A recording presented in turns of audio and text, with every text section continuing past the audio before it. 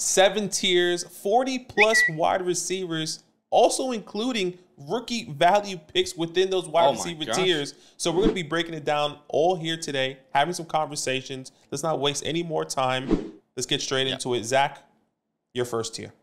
All right, tier 1. My wide receiver 1 as of today is CeeDee Lamb. Okay, that's fair. Ben Jefferson is my 2. Jamar Chase is my 3. I don't really have a... Yeah. You know, if you have like Chase as your number 1 or Jefferson as your 1, I don't really care. It's whoever you want there is completely fine, but I think these 3 guys are in that tier 1. What I will say in defense of CeeDee Lamb is that in the past 3 years, CeeDee Lamb, his point per game performance this year at 23.7 is higher than Jefferson or Chase has ever done. Right. In those past 3 years. So if you're talking about, wow, like really? Like CeeDee Lamb, does he even have the ceiling that those guys have? Like, yeah, he was a wide receiver 1 last year. He's young. He's about to get a huge deal, and he put up more points per game than any of those guys have in the past couple years. So I'll put CeeDee Lamb at 1, but if you have Jefferson 1 or Chase 1, I don't really care. Like either way between those 2 names. And I would also say this is probably where I would value the 101 as well. Now, the 101, we're assuming locked and loaded in super flex leagues. The picks that we will talk about today is super flex values. That will be Caleb Williams. And I'm just thinking of like a super flex startup draft. I think those 3 wide receivers probably go first, but I think Caleb is right behind them. And there might be a scenario in May where Caleb might be ahead of them in startup drafts. That's how valuable this guy is. So that's what tier 1 would look for me. Yeah, no, that makes sense. I'm assuming that's probably at the end of the first round, probably maybe the 110 and later. It could even be the 108. I would say depending on how early you want to take one of these wide receivers, and maybe you'll see Caleb going at the 112 or the 201 type turn. But yeah, I completely agree. A lot of these things I would say, just to add on, not too much. A lot of quarterback play is definitely, I think, riding on these top 3 guys, and I think that's why you're going to be seeing the jumbo in a lot of people's rankings. CeeDee Lamb with a long-term contract coming soon with Dak Prescott, right? Justin Jefferson, a new quarterback incoming. Is that quarterback a high-caliber quarterback? And then Jamar Chase there with Joe Burrow, which seems really safe there. So I do have Jamar Chase as my wide receiver 2 and Justin Jefferson as 3, just based off of the quarterback play. But the talent is all still there. If I knew I could pivot from CD to Chase and get extra, I would do it in a heartbeat. And I think that's exactly what, I think we kind of been talking about all season here. All right, tier 2, take us through it.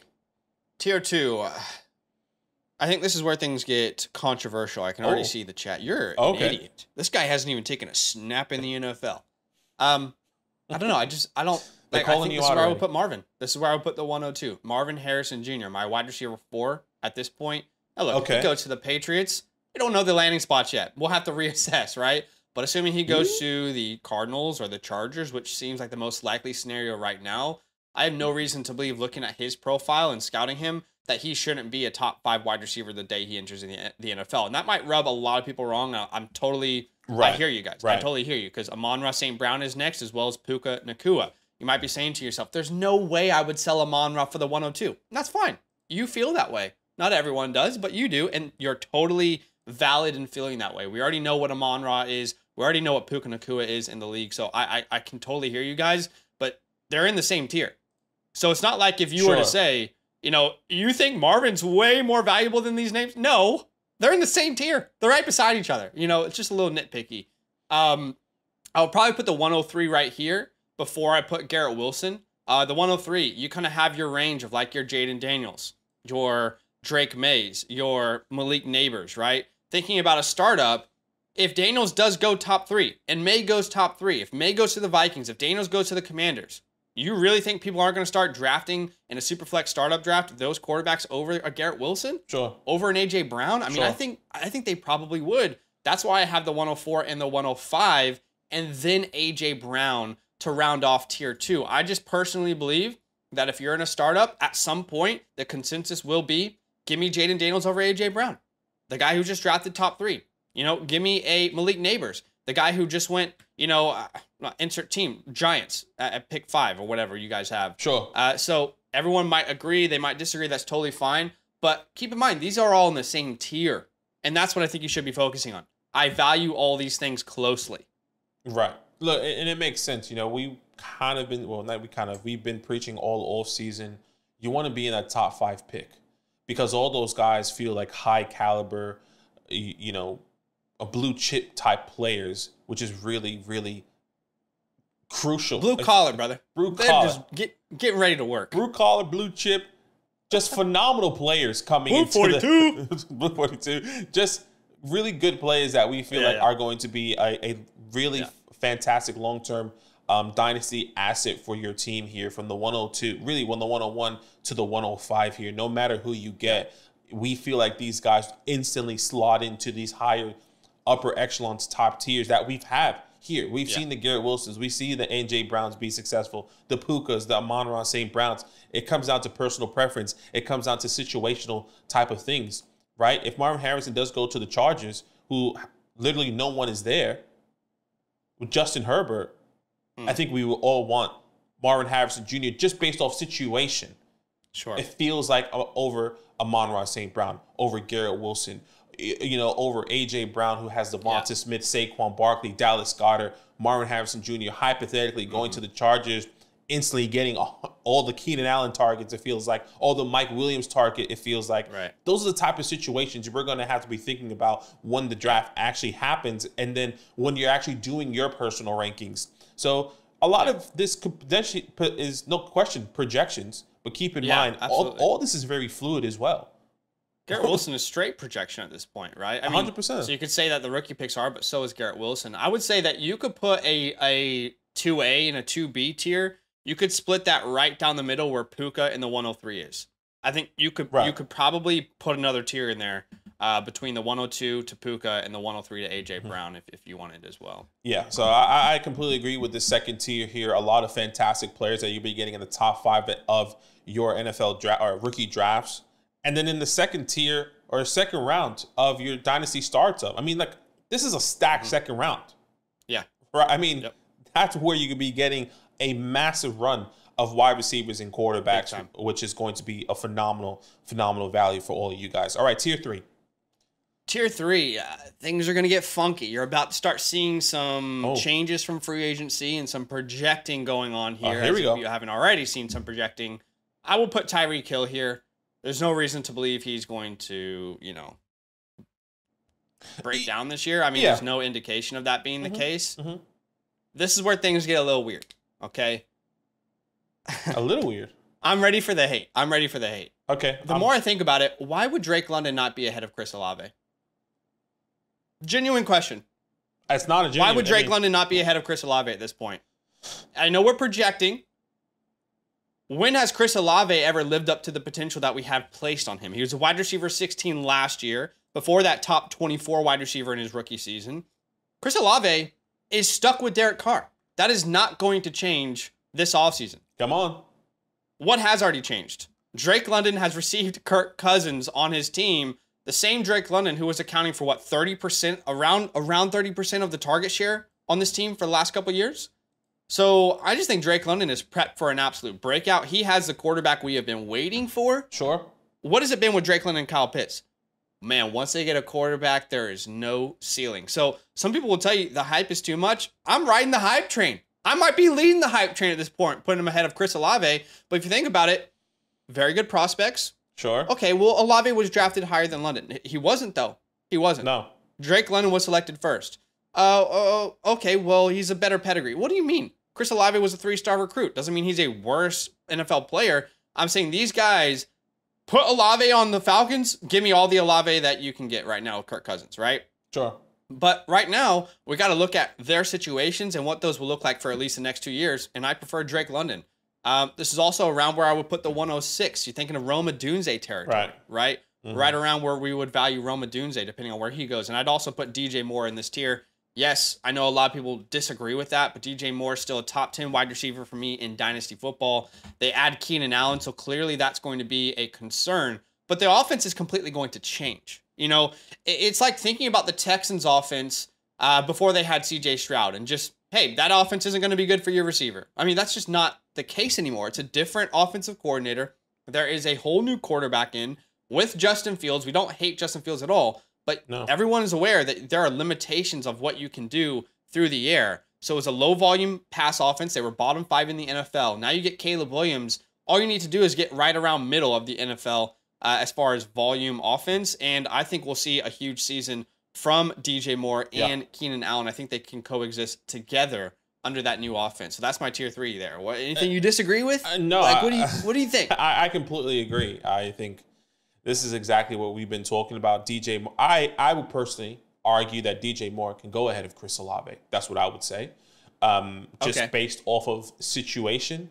You kind of hinted already about I've been a really big, massive sell based off of Chris Olave's value and what he's actually been returning to us on a fantasy, per game basis. Can I pivot to something that feels a little bit more certain, that the situation feels better, that the fantasy points outcome on our end is what we were hoping for and requiring more consistency? Because once again, the ups and downs with Derek Carr, yes, he has put up a consistent fantasy points with Amari Cooper back in the day, with Devontae Adams back in the day, but now he has Chris Olave, and I would say, in my personal opinion, just a jumble of a team that the Saints are. I feel like I just want to pivot off of that situation. You know what's funny about this, Badaki? And I think we've talked about this before, but it just kind of clicked with me. 2 or 3 years ago, we were very low on DJ Moore. Yeah, I like DJ Moore, but we said he's in a terrible position. It was that year where Baker Mayfield joined the Panthers, and everyone's like, "Oh my God, DJ Moore breakout, top 12 guy." We didn't have him ranked anywhere near that, and that wasn't because we didn't think he was a good player. It's because his situation was not going to change that year. That's how we feel about Chris Olave, a very good player who's always going to be at minimum a number 2, but is going to be held back by his environment until his environment changes. Exactly. And by the way, Derek Carr doesn't have an out until after the 2025 season, so he's probably their quarterback for the next 2 years. Yeah, and it's a tough situation here. So if I could pivot to DJ Moore, who has Keenan Allen, but is getting Caleb Williams and has that long-term contract, is going to be the long-term answer there for the Chicago Bears, or Drake London, who is still on his rookie contract with Kirk Cousins, who just got $100 million, or Tyreek Hill, who is probably the older wide receiver, but I know the consistent fantasy output that he's going to be bringing me on a week-to-week basis. Yeah, and that's why Tyreek Hill is here, one of the older wide receivers, I would say, in this group. I think in the top 3 tiers. Yeah, so far. But we know 23.5 fantasy points per game, wide receiver 2 this past year. If I'm not mistaken, the wide receiver 1 the year before. It's just going to continue, it feels like. So I completely agree. I'm totally on board. You guys know this. If you've watched any of our team reviews this year, we've been on board from pivoting from Olave to Moore. Now, I have Olave 1 spot ahead of Moore, but if I'm pivoting, I'm super happy to do that, but I need more in return to do that at this point, right? Just based on the value. I would just say based off the value, as well. Yeah, so I just need a little bit more in return, but I'm 100% open to making that move. Yeah, and before we go to tier 4, keep in mind, this is DJ Moore, your top, what's this, 11 am I counting? 10, Top 10 wide receivers in the community. He's outside the top 15. 11. Oh, sorry, okay. Yeah. I know. Crazy.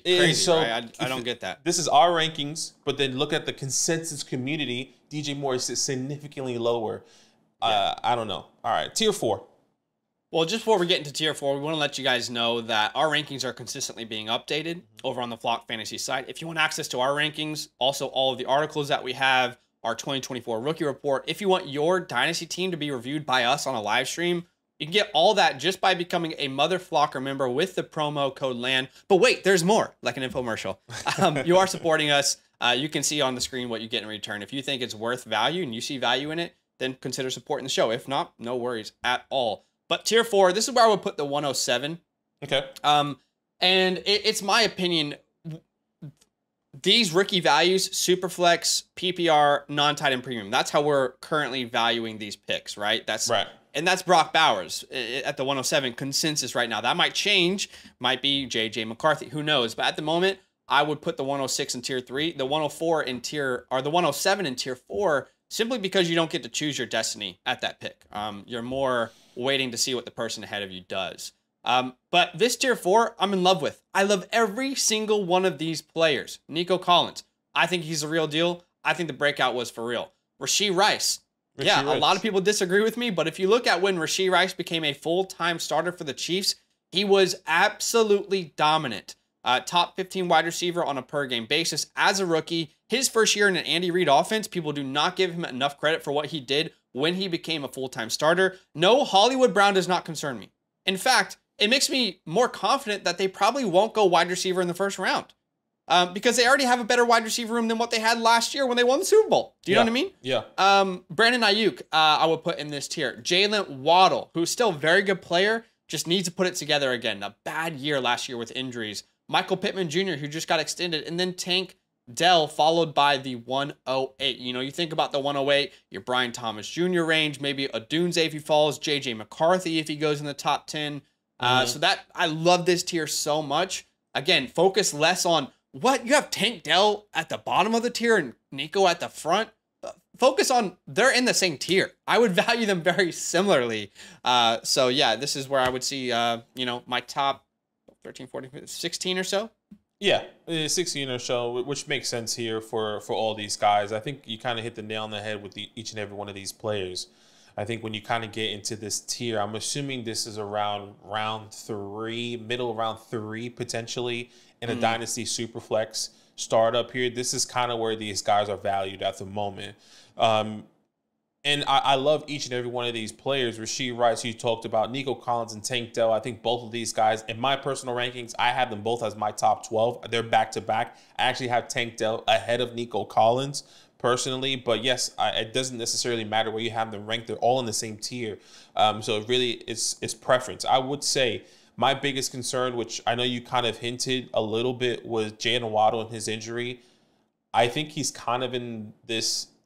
All right, you're going to take a back seat here with with Tyreek Hill. And I'm not necessarily sure if kind of what we talked about with Chris Olave, the consistent fantasy, where you're drafting Jalen Waddle and what you're getting in return is maybe where we should potentially be ranking him. I'm still trying to wrap my head around it personally because, hey, okay, he's averaging what? Let's just say he's averaging around 12 to 15 fantasy points. Is he worth a top 13 pick? Or sorry, a top 3 third-round pick where I could potentially be getting someone like a Michael Pittman who's averaging a little bit higher, a Tank Dell a little bit higher.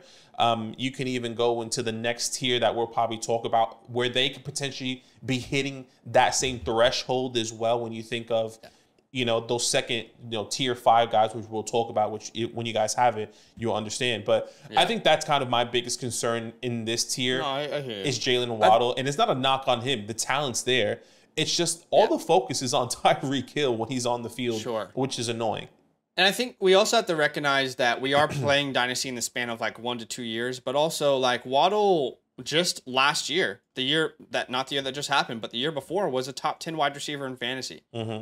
So we have to keep that in mind. You know, we can't overcorrect too much. We are just 1 year removed from him having almost 1,400 yards and 8 touchdowns and, you know, top 10 finish in fantasy. It wasn't consistent this year. There was a lot of injuries, but I still believe he has that talent to be a top 10 wide receiver in the league. I think all of these guys, tier 4, they're all fighting, I think, right around that top 12 range in fantasy next year on a per game basis. But I agree in the sense, like, I would, just like Olave, if I'm pivoting down from Waddle, I'm totally open to that. He is not an untouchable player on my roster, but I have to get a return that's worthwhile to do it. Yeah, completely agree there with Waddle. Love everyone else on the list here. Tier 5. Yep. Tier 5. All right. Zay Flowers, Zaza. T. Higgins, this is a huge tier, so let's just get through it and we'll talk about it. Devonta Smith, Jordan Addison, Jackson Smith, and Jigba. I will put the 109, the 110 right in this range. It's not a science at this point. You might prefer the 109 over one of these names. I don't, you know, there's not a clear science right now. Metcalf, Pickens, and then the last player in this tier would probably be a Jaden Reed. Wow. Now, if I had a name like a Zay, a Higgins, a Smith, I would, or an Addison or JSN, I would be looking at, okay, does the Jaden Reed owner, is he willing to, you know, grab a Zay Flowers for me and I can get Reed and do a pick swap to get a first in a future draft? Or can I do that with a George Pickens, etc.? But all these guys I would view in a similar tier as we head into the 2024 season. Is there anyone in particular that you'd like to talk about or you agree or disagree with? No, I think all these guys... Look, this is what I would say with all these guys in this tier 5. We believe their ceiling could easily jump into that top 12. At least that's how I feel. I can see Jordan Addison being top 12. We've seen Devonta Smith, T. Higgins, if I'm not mistaken, be top 12 or at least top 15. Zay Flowers, we believe his ceiling can be there. Jackson Smith and Jigba. DK Metcalf, we've seen already. George Pickens finally gets a new quarterback. We can see it potentially if they don't draft another wide receiver. Same thing with Jaden Reed, who was a league winner in the second half of the season last year with Jordan Love. All these guys' value could potentially be on that next tier, but there's still a lot of question marks with a lot of situational base concerns when you think of each and every one of these players. There's two players I want to talk about because I know a lot of people have been seeing in some of my videos saying it's time to panic on Jackson Smith and Jigba. It's time to sell Jordan Addison. Sure. I'm willing to pivot off of both of these guys for better value here and for better situational positions, right? If I can get a T. Higgins who is still in the Bengals, who is wide receiver 2, I'm willing to do that knowing that the quarterback play is still the same, knowing that the situation and the output that T. Higgins can produce with even the Jamar Chase, I would rather have. And some people would rather have a Jordan Addison. Some people would rather have a Jackson in that Smith debate, like, age shouldn't be a concern either. Like, if you're the Addison guy and you're like, there's no way I would do that because of age, like, that's ridiculous. Come up with a better argument. Yeah, completely agree here. So I just want to say, like, we see how successful each and every one of these guys can be or have already been. Yeah. A lot of situational basis really falls or really is going to be determined coming into this year. And all these guys can potentially be in tier 7 next year based on not tier 7, that's probably a bit drastic. Maybe like a tier down, right? Tier 6 next year based on the situation. I don't really have any concerns about any of these players' values this time next year. But I just don't know that they can reach like that upper echelon like consistently moving forward either. Yeah. But I would say on JSN is, funnily enough, we released a video 2 days ago at the time of recording this talking about players to panic on. You brought up JSN. We had a good conversation about it. The people who actually listened all the way through that video would have heard two sides. Have to listen. Someone who liked JSN and someone who didn't. But the most liked comment on that video is, these guys are the biggest JSN haters on YouTube.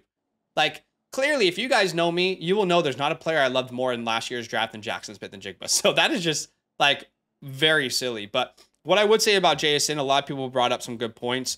And some of the same points that I also brought up, which was, number one, the offensive coordinator change is actually huge. We cannot undervalue the offensive coordinator change. Yep. Bringing in the kid from Washington, from the Huskies. He's not a kid. He's a man. Yeah. He obviously there will be less 2 wide receiver sets. There will be more 3 wide receiver sets within this offense. There is a lot of reason to believe that JSN can take a next step. Sure. Yes, the Tyler Lockett restructure is a concern, but he did take less money. And there is a belief that he could be the number 3 on this team while JSN kind of takes over that number 2 role, or that wide receiver 1A, 1B role, right? Mm-hmm. We heard Grubb talk about how JSN, how he loved to use Jalen McMillan within his offense. If you watch Jalen McMillan on film this year, he would have put up huge numbers if he was healthy. The games he was healthy, he put up some impressive numbers in the playoffs and also in the first couple weeks of the season. So I still believe JSN is an elite talent. He just hasn't been given opportunity. He only had 93 targets last year. Yeah. I mean, what would JSN have done if he was in Puka Nakua's situation, right? Context is important. Situation is important. No question. And in case it needs to be said, I thought it was very obvious. I am not out on Jackson Smith and Jigba, in case it needs to be said. Yeah, and I kind of, like, I was kind of mentioned saying, like, hey, if I can pivot off to a situation that I feel more comfortable right now, that I still believe that ceiling is going to be higher. I can get value basing off your team construction. I'm willing to do that because at the moment, according to the community, he is valued at the 109, 108. And you tell me, I don't know, you comment down below, with this class coming in at the 109, 108, do you feel comfortable taking one of those players who hasn't been in the NFL yet after knowing the situation Jackson Smith and Jigba is in going into year 2? You weigh that yourself, right? Because at the it's a great point. Sorry, I don't mean to interrupt. I was just going to add to that. Like, I would say we don't know the answer to that yet. Yeah, you don't know the answer to that yet. But I mean, if Brian Thomas Jr. is on the Steelers, would you want him or Jackson Smith and Jigba? Sure. I probably would still lean JSN, right? Yeah. So there's so many different scenarios that you can play in your mind. What I would say is, clearly, based off my rankings, if you can get the 107 for JSN, I'm doing that in a heartbeat because I know that could be Ramadounze, right? So it's a tough one to play right now because there's a lot of projection all the way around. Exactly, a lot of projection all the way around. So I think that is something that you guys, as Dynasty League owners and Jackson Smith and Jigba owners, are going to have to kind of navigate throughout this offseason, especially if somebody's out there saying, you know what, all right, let's take a risk. I'm sending you the 108 or the 107 and send me Jackson Smith and Jigba. You got to weigh that. Yeah. You got to weigh the pros and cons there. But yeah, love everyone on this list. I don't think I have any concerns with, I guess, this tier so far. So we can move on to the next one, tier 6. All right, tier 6 is the biggest tier, actually. Okay, you'll find tier 5. Even bigger. Yeah. Okay. You'll find, actually, now that I'm looking at it, this tier is just straight veterans. It's just straight veterans. So there could be some huge values here. Debo, I'd probably put the 111 right around here. That is probably your Ladd McConkey range. Yeah. Trey Benson if he goes round 2, or Brooks if he goes round 2. What if Bo Nix ends up going in the end of the first round? You kind of have to weigh that. Yeah. Those options there. Adonai, Xavier Worthy. I put Mike Evans here after he gets his contract extension. I'd also put the 112 right after him. Again, all those same players that I named, that's the range that you're in. Stephon Diggs. I brought up a bit. We talked about Diggs on that panic video, and I said I would trade any late first for Stephon Diggs. Exactly where I feel here based off my rankings. I would also put the 201 to the 206 in this range. It's a wide range of picks. Okay. But this is kind of the range where those early seconds start to come into play. I don't think you can get a first for Terry McLaurin. I don't think you can get a first for Devontae Adams. No. I don't think you can get a first for Amari Cooper. No. For Calvin Ridley. For Deontay Johnson. Do you know what I mean? I just don't think you get a first for any one of those players. But that is probably where early seconds start to come into play with how strong this class is. Yeah, I completely agree here with each and every one of these guys. I think the veterans that I feel comfortable with, Debo, Mike Evans, I would throw Stephon Diggs in that conversation still, at least for this year. Now for the future, definitely a concern. But Calvin Ridley, Deontay Johnson, two situations that have changed so far this year. I know we kind of broke it down in some live streams here, but where do you see these guys' ceiling going? Because I think we see it different when it comes down to Deontay Johnson specifically. I would rather have the 201 and the 206, which that's why Johnson's at the end of that range. Yeah, what you have there. So I'm assuming you might have changed your tune on Deontay because no. I mean, if I'm a competing team, I'm super happy to send the 203 to the 206 for Deontay Johnson. I think in redraft leagues, I will be like stupidly high on Deontay Johnson when it comes to redraft rankings and underdog rankings and that kind of thing. You're telling me that Adam Thielen at the age of 33 with really no competent offense whatsoever can do what he did last year. What did Adam Thielen finish? I'm trying to remember. Adam Thielen, the wide receiver, 17 last year, 137 targets. So you're telling me that we get Deontay Johnson in this offense, a guy who can separate, and no competition around him right now. They have no first-round pick. They do have a second-round pick. Maybe they add a wide receiver or they trade for one. But you're telling me I got Deontay Johnson as the number one with Bryce Young, who I think is a good quarterback, and just need someone who is more consistent like a Deontay. I think there is a true ceiling for a top 15 finish for Deontay Johnson in fantasy this year. The issue is this is the last year of his contract. So I don't know where he's going to go. There is no long-term security. If it's a redraft league, give me Deontay over Calvin. However, in a dynasty league, give me Calvin over Deontay by one spot. The only reason is because we have a long-term contract. We have securities, and this new offensive coordinator, new head coach, the same coaching staff, that was heavily involved with Joe Burrow's ascension and what happened over there in Cincinnati where they turned things around through the air. It's funny. The entire Twitter sphere is saying that Calvin Ridley was overpaid. Do you know last time that happened? Christian Kirk with the Jacksonville Jaguars. Right? Kirk put up a pretty good year, didn't he? And he's held value pretty well throughout that contract. So it's my opinion that the margins where fantasy changes is within change in the real NFL world. Sure. When there's a new coach, when there's a new OC, when a player, free agency, massive changes like Kirk Cousins going to Atlanta, the margins are in where change occurs. And change has occurred for Calvin Ridley. I understand we don't know what Will Levis is going to be, right? I mean, if Calvin Ridley, let's say Kirk Cousins went to Tennessee and Calvin Ridley got that contract, we'd feel so much better about him. So that's why he's still Down here at tier 6, I still think he's a very talented wide receiver. Reception perception profile would show you that he's still one of the best separators in the NFL as well. Sure.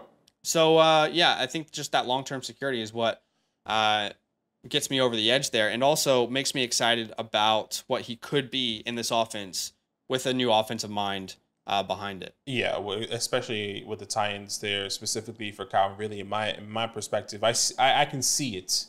My biggest concern is why situation is huge, but if he couldn't do it with T-Law, can he actually do it with Will Levis? Now, sure. Once again, like I said before, situation is pretty big.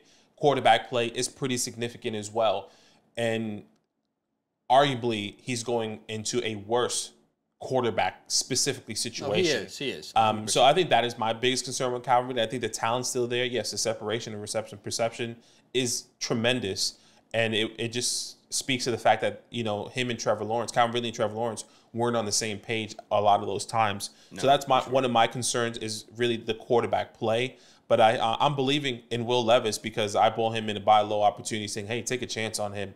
And Deontay Johnson specifically, I think because I don't have that long-term contract security, I guess even in a redraft perspective, it makes me think that he's just another addition to this team to where, like, hey, if Adam Thielen goes down, if one of our rookie wide receivers that we can draft to, once again, they have the 33rd pick in the second round, the first pick in the second round, is that an Xavier Worthy? Is that an Xavier Legette? Is that a Lab McConkey? I think all those things, once again, projecting, all those things then shift Deontay Johnson's value. And I think I am more leaning towards them drafting one of these guys that I believe can be an impact player now rather than later. And then it affects Deontay Johnson. And you have to keep in mind, if hypothetically, Lab McConkey goes there, Deontay Johnson goes there, and Adam Thielen are all there, I don't think anyone can say who's the number one guy.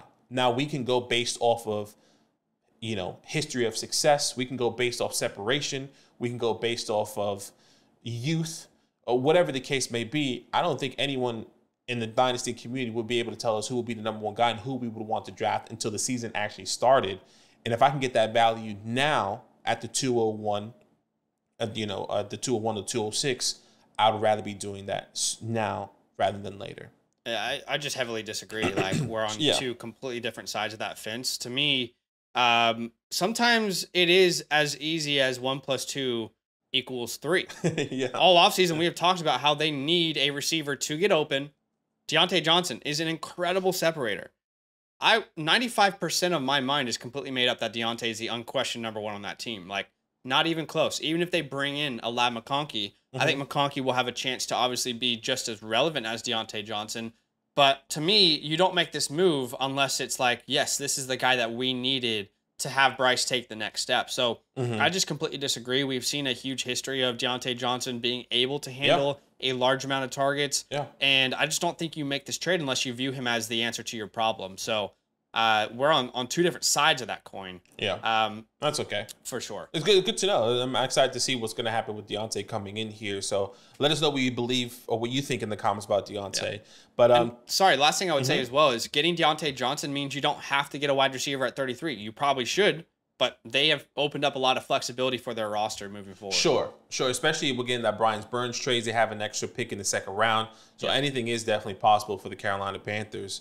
I mean, could there be a team that goes back into the first, sending both of those second round picks to get a wide receiver that they like? Now, that would be a whole different conversation and a whole different scenario. But once again, a lot of projecting. Anything can happen. Excited for the NFL draft. Tier 7. Take us through it.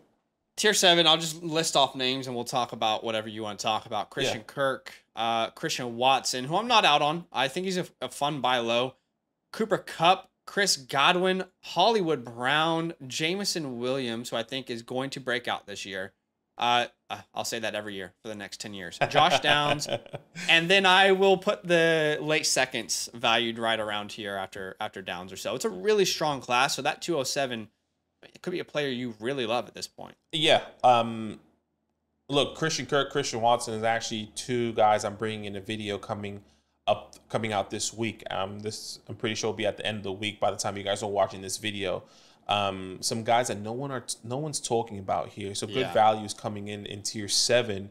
guys that have both, Christian Watson was a league winner 2 years ago there with Aaron Rodgers. Christian Kirk has always been a very consistent wide receiver 3 or flex option for your team, which is something that you would want in a consistent basis, even with Trevor Lawrence. Even if they get another wide receiver, I honestly don't care who that is. I think Christian Kirk is still going to be getting a lot of those targets there. And we've seen those targets distribute to Christian Kirk, Evan Ingram, Travis Etienne, Calvin Ridley, even till last year.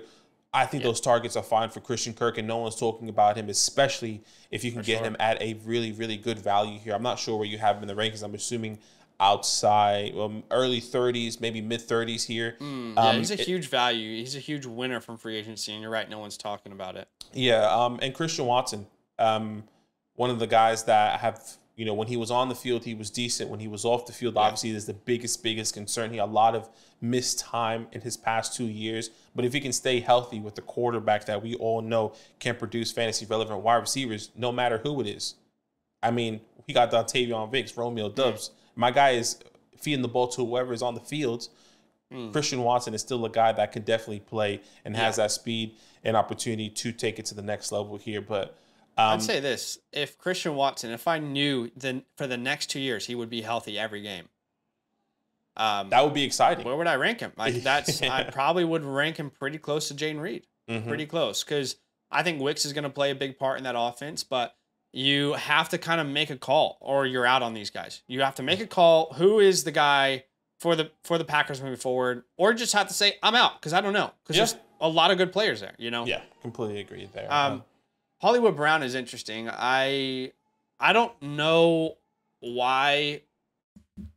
I don't know. Like, maybe it's my bias towards Rashee Rice. I just don't see Hollywood Brown being like some sort of like top 15 finish in the Chiefs. It doesn't make sense within the Chiefs offense. I've heard a lot of people say he is closer to Tyreek Hill than anything they've ever had outside of when Tyreek left.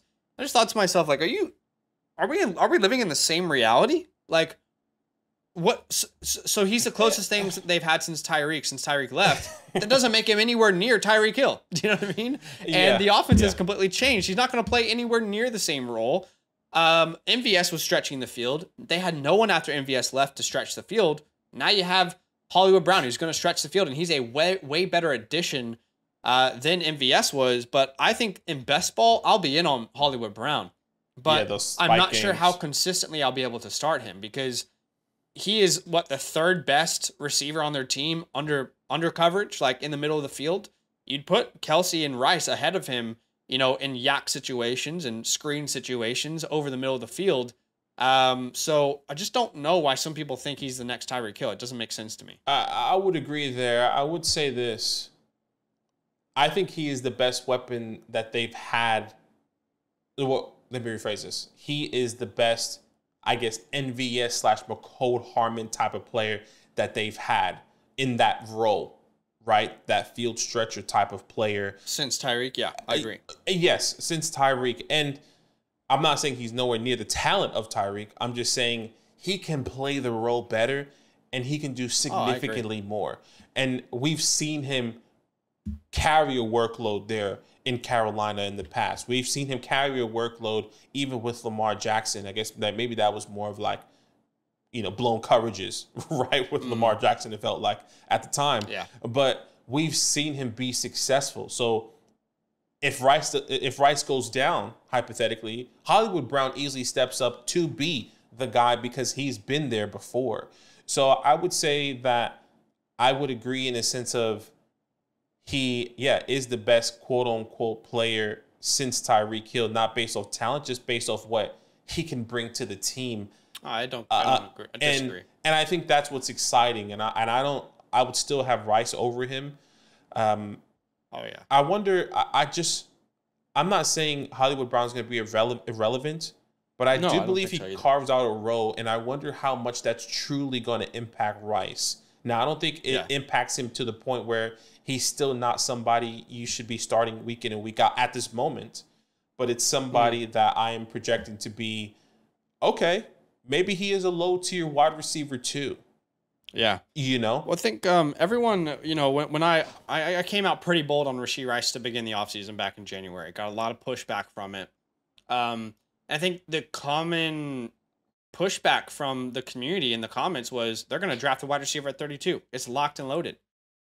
Like, with as much respect as possible, isn't this the best case scenario for Rashee Rice? A 1-year deal for Hollywood Brown, a team that is unlikely to give him a huge contract after this? What, based off the last 3 years that the Chiefs has done, indicates to us that they would pay Hollywood Brown a huge deal if he does well here? This is their motto. This is like the Tom Brady Patriot motto. It's like, get 100%. These really good players on 1-year deals. We're not going to pay anyone long term. You think they wouldn't have paid Snead if they felt that way? That's something they were willing to do for certain players. So, in my opinion, this is no threat to Rashee Rice long term. But it absolutely, in my opinion, it rules out wide receiver at 32 because that has not been what the Chiefs have done since they traded away Tyreek Hill. It has been defense, defense, defense. McDuffie, Karlaftis, you know, that is what they've done with their late first round picks is build around their defense. And, you know, this whole narrative that they have to go wide receiver at 32, I don't think that applies anymore because they just got Hollywood Brown. They have a better wide receiver room than they did last year when they won the Super Bowl. And I also don't think I can rank Hollywood too high because we'll have the same questions next year. What if it doesn't work out? Where will he go? What will his contract look like? Who will his quarterback be? So yeah, it's exciting for best ball, but I don't think it's exciting for any other format, in my opinion. And what hurts, I guess I would arguably say maybe the next Hollywood Brown on the Chiefs is that they've won the Super Bowl without paying their number one wide receiver in Tyreek Hill. They was like, okay, we're going to let Tyreek Hill go, but we're still going to win the Super Bowl with some rookies and some Randys. And that's exactly what's going to affect Hollywood Brown, because if that was the case and they didn't win the Super Bowl and it was because you guys didn't have a wide receiver or you guys were, you know, the wide receivers weren't making plays, maybe we need to sign a guy that can handle something. And that's Hollywood Brown is that, in my opinion, but just doesn't. They're just not. He's a perfect fit in the offense. I just don't think it means volume. Yeah, it's going to have to come off of efficiency. Last thing I'll say on Jameson Williams, very excited about him. Y'all know I have a bias towards him. One of my favorite players to come into the NFL in the last 3 years. Really, I love him. So there is some bias there. But, you know, we have to keep in mind that Jameson has never been a full-time player as of yet. The Detroit way is really earning your way into the lineup. As a rookie, coming off an ACL injury, he never played over 25% of the snaps. Never saw a high target share. You know, then he had the suspension. He comes back and he never plays like over 70% of the snaps in any single game. Now they're talking about him being a full-time starter for that team. That is exciting to me. I think they can finally work him into the offense. And it's a slow burn, but I do think there is a serious chance at like a top 30 finish. And that might not sound exciting, but it's exciting to me. Yeah, look, it makes sense. We'll have to wait and see what happens with J-Mo there. But talent's there. First round pick. What was it, top 15, top 16, if I'm not mistaken? Yeah. In that pick where he was drafted. So completely agree here. Love it. Love the tier, brother. That is it. Lots of controversy. I'm sure the comment section will just be full of respectful comments and people respectfully agreeing or disagreeing. I'm sure there won't be any craziness. You guys are crazy.